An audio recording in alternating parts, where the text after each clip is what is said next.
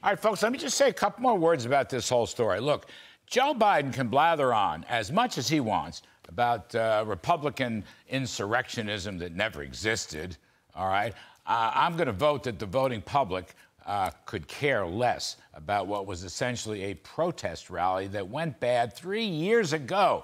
Mr. Trump was neither charged nor convicted of insurrection. It's a Biden red herring, and it's meant to distract from all of the Biden policies gone bad, and it is not going to work. Now, look it. Besides unaffordable Bidenomics, the catastrophe at the southern border, and $3 trillion of regulation stifling small business, even decent job reports have been revised significantly lower by an incredible 443,000 in just the last 4 months.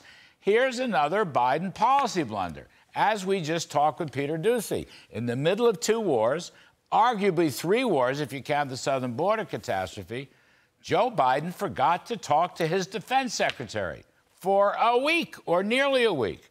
Now, SecDef Lloyd Austin and the White House are scrambling to somehow paper this over. First of all, he was in the ICU, the intensive care unit, which is not the best place to manage bombing missions over Iranian-backed terrorist groups, or for that matter, to manage the U.S.-Israel alliance with American hostages still held by Hamas. Then the Defense Department tries to sell us that responsibility was shifted to the Deputy Secretary of Defense, Ms. Kathy Hicks, but she was in Puerto Rico on vacation. Then they're spooning out the Chief of Staff of the Secretary's office had the flu, so she couldn't tell us. Here's 2 more troublesome issues. First, what about the president's daily intelligence briefing?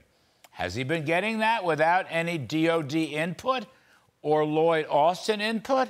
Or isn't the SecDef supposed to be, at the very least, hooked in to that briefing? Did Joe Biden not miss General Austin? And then the matter of the Situation Room. Sit room staff, as I said to Peter Ducey, they're supposed to know where every cabinet member or cabinet-level senior staffer is every day, because the president might call. From my own experience, the sit room people are very good. And I worked for a president who was constantly calling at all times, day or night. In fact, one Sunday evening, he tracked me down in a Washington, D.C. movie theater. Just saying. The sit room people and the White House operators are usually as good as it gets. How could this communications chain of command broke down?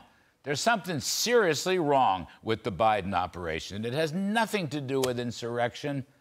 The Bidens need to look at themselves in the mirror. They need to recheck all of their badly managed operations. While they're at it, they ought to think about completely changing their failed left-wing policies. And that is my riff.